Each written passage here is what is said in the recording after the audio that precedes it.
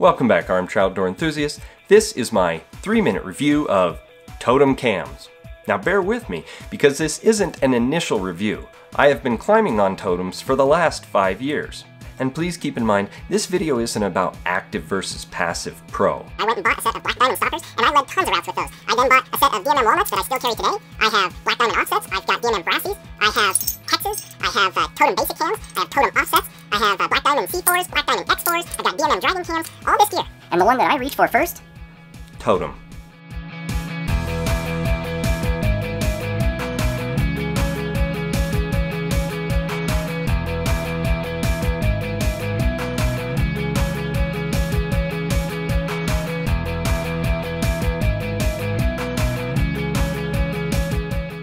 Let's cut straight to the taste and the taste. Yeah, taste expensive. Straight to the chase and talk about the cost of these cams. They are sitting right now at around $99 per cam through backcountrygear.com. I did check, and you can order straight from the manufacturer, and with the exchange rate on the euro, you're probably sitting around $95 per cam, but still very expensive and pretty cost prohibitive. They come in 7 different sizes right now, ranging from a black 0.5 to an orange 1.8. The Totem 1.8 is basically the same size as a number 2 in the DMM Dragon or Black Diamond C4 series, and since these two are almost identical, I'm going to go ahead and compare the Totem to the Black Diamond C4. As you can see, the Totem unit is a lot longer than the Black Diamond C4, which has its pluses and minuses.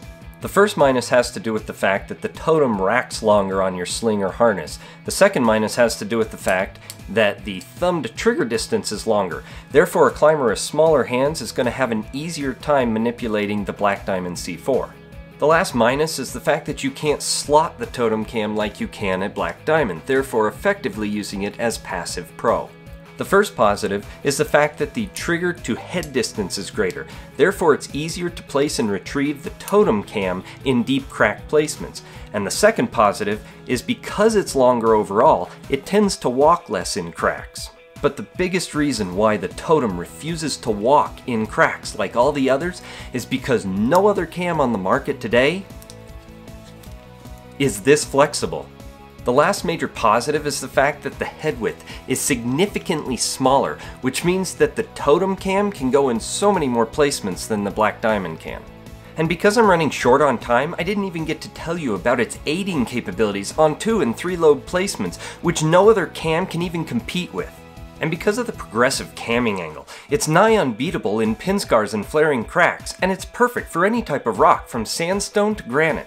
I can't possibly tell you every wonderful thing there is about these cams, so there are a few other reviews that have been done that are fantastic as well, and I'll put a link to those in the description below. Hopefully they don't take them down, because these cams are fantastic and their reviews were spot on.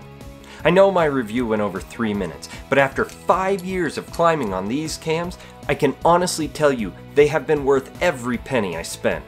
Quality for price, 9 out of 10. Durability, 9 out of 10. Would buy again? Absolutely. As always, get out there, enjoy the outdoors, thanks for watching, and happy trails.